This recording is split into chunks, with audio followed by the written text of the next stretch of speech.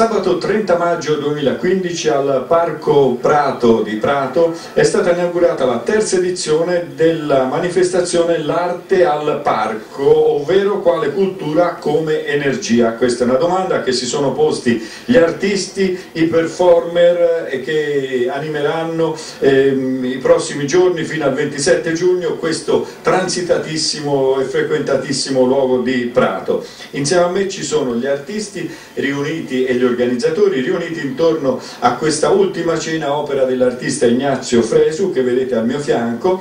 La manifestazione è stata inaugurata ieri, come detto, 30 maggio, oggi è domenica 31 maggio, abbiamo riunito qua tutti i protagonisti del vernissage. Questa iniziativa che vedete qui oggi nasce 3 anni fa, siamo alla terza edizione, grazie a una collaborazione fra il Consorzio degli Operatori del Parco Prato, la sezione Socicop Prato e la rivista culturale Skeda, che raccoglie tanti artisti di arte contemporanea di Prato.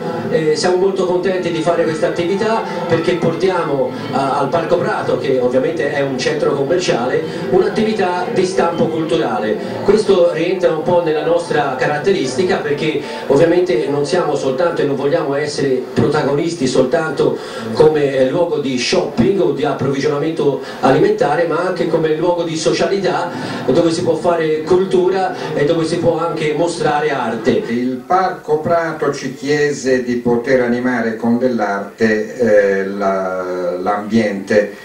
Noi abbiamo raccolto la sfida perché ci interessa avere delle presenze d'arte nei luoghi frequentati dalla gente, perché pensiamo che possa essere un modo per ricostruire un tessuto sociale che in questo periodo sta disgregandosi. Quindi abbiamo da 3 anni fatto questo esperimento, si sta perfezionando sempre di più. Per esempio quest'anno, il terzo anno, abbiamo puntato molto di più sulla tridimensionalità, che negli spazi aperti è molto più adatta, e abbiamo anche dislocato nel tempo le varie iniziative in modo da non stancare il pubblico in una sola unica inaugurazione, ma bensì in 5 sabati consecutivi, mettendo un focus per ciascuno. Quest'anno abbiamo il primo giorno, che è stato inaugurato ieri, è questa bellissima tavola di Ignazio Fresu, un po' coriacea se vorressimo mangiare, però è molto efficace. Il sabato prossimo, il 6, ci sarà l'inaugurazione della zona delle sculture. Successivamente, il 13 sabato, avremo l'inaugurazione del Pentagono della pittura, e infine faremo un focus sul tavolo dell'Expo con il design della lampada COS di Roberto Casati. Io ti ringrazio e passo subito il microfono a Ignazio Fresu, scultore, performer, sempre presente a rappresentare la Toscana, la sua regione di adozione, anche se lo sentirete fra un po' dall'accento marcatamente sardo, e anche il cognome denotano la sua origine. Lo abbiamo trovato spesso nelle grandi kermesse, a Genova, alla Fiera di Genova, alla Fiera di Padova, e insomma ormai le tue sculture, le tue installazioni sono conosciutissime a livello nazionale e internazionale. Tu hai voluto arricchire ieri il vernissage anche con una performance. La performance è stata realizzata da Sabina Cesaroni, che su una musica di pop art ha realizzato una danza, più un'azione teatrale, diciamo, essendo Sabina Cesaroni un'attrice di fama, ha lavorato con Ronconi e tuttora un'attrice che lavora come insegnante di danza sperimentale e naturalmente fa parte di spettacoli teatrali di importanza nazionale e internazionale, e ha voluto così onorarmi della sua presenza con questo evento.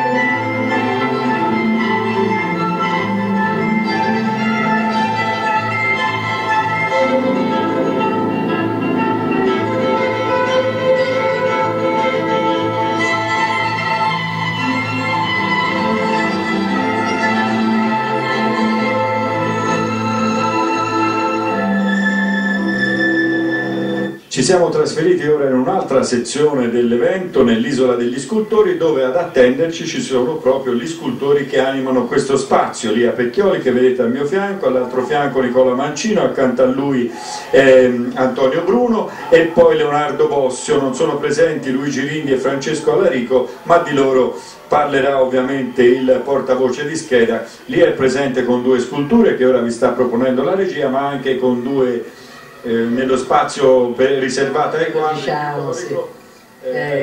Con 2 installazioni di rame con delle facce che parlano praticamente, sono dei poeti che hanno scritto sulla faccia una poesia.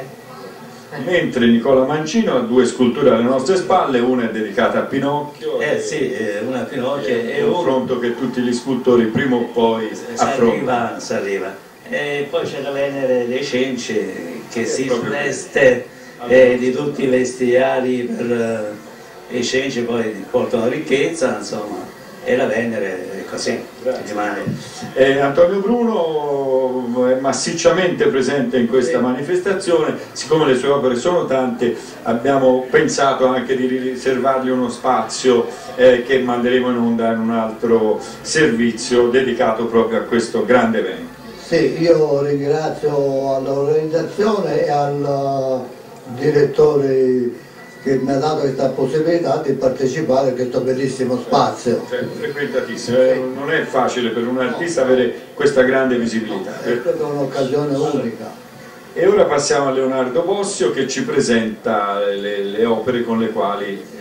Ecco l'opera, solo una presente, però che dà nell'occhio. Dà nell'occhio perché ho visto che le persone sono attratte da queste ciglia così, diciamo, vere, perché sono di Fasciano vero, e in qualche maniera questa figura che insomma evoca uno stato della coscienza molto profondo in noi, in quasi tutti noi, in quanto in dei momenti passiamo dall'amore e poi a momenti anche più tragici della vita, insomma. Dico 2 cose su Luigi Rindi, il quale ha questa capacità di vedere nei corpi ormai inerti del legno delle figure vive e quest'anima gliela ritira fuori ed è molto bella, direi. Non è con noi oggi per altri impegni anche Francesco Allarico. Ragioni familiari, Francesco Allarico è un scultore, chiamiamolo quasi metafisico. Una di fronte esatto, è una sul retro, questa sì, esatto. Sì.